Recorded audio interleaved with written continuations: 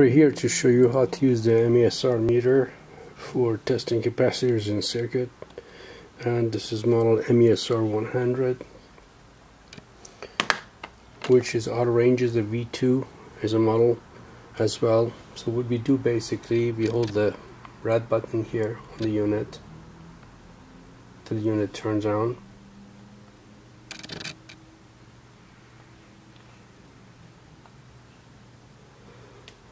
Okay, now we have it turned on.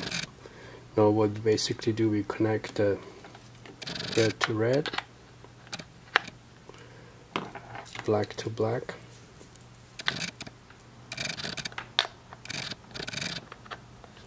and what we need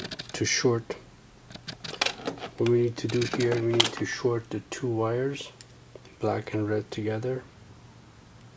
Use the clip to hold it up tight. Take your hand away from it so you won't misread the capacitance in your body. It's gonna make the difference. This is already getting zeroed out.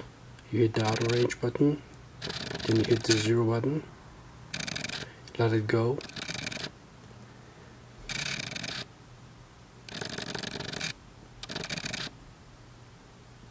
One more time. Now it's zeroed in. Now we disconnect the clip out of it, and what we need to test today is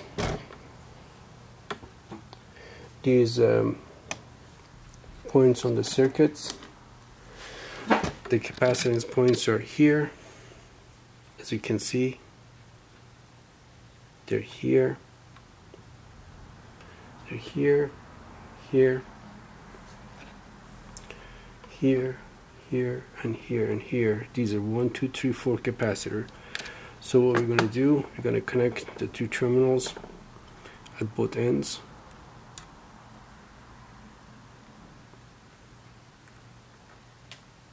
Wait for the system. The cap is good, that's what it says. You can read it right there.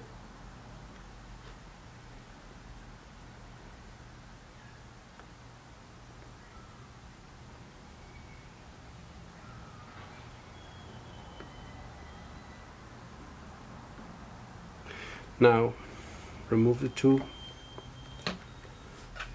and connect the next one.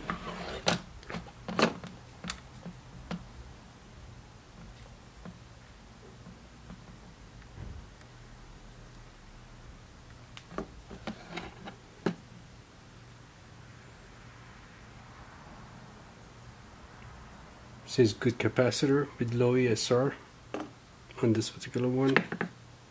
I don't know if you can see it, but you can get it at the range point. Good capacitor with low ESR. Okay, that's the second one.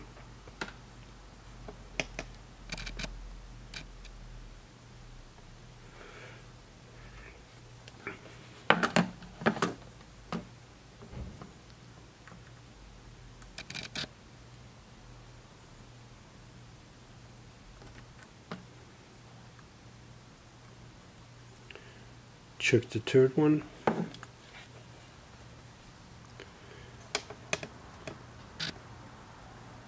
Again, we get the same reading, good capacitor with low ESR on this one as well. We go move to the last one,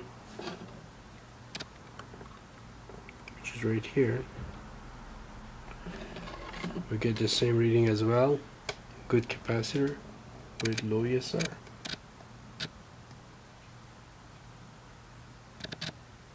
Same exact reading.